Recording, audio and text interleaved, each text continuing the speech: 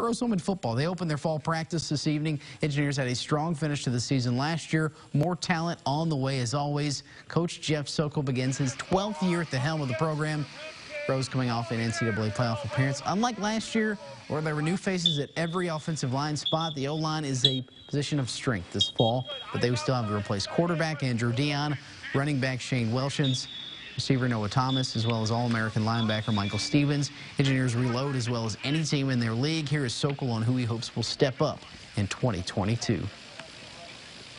Grant Ripper to replace Shane is a guy who had a bunch of carries for us last year that we have very high expectations for. And at the quarterback position, Miguel Robertson's been our backup the last 2 seasons, and you know, he's got some good competition from Ricky Easterwood and Dylan Settles, and so we're just excited to let the training camp play out and see who wins these jobs. Michael Stevens was the big guy we lost last year, All-American linebacker, but again, got some great players back. Tyler Smith on the defensive line, and Devin Cobb on the defensive line. We got Kaiser Bowen as the linebackers, and our secondary is all back and loaded. It's the best secondary we've ever had.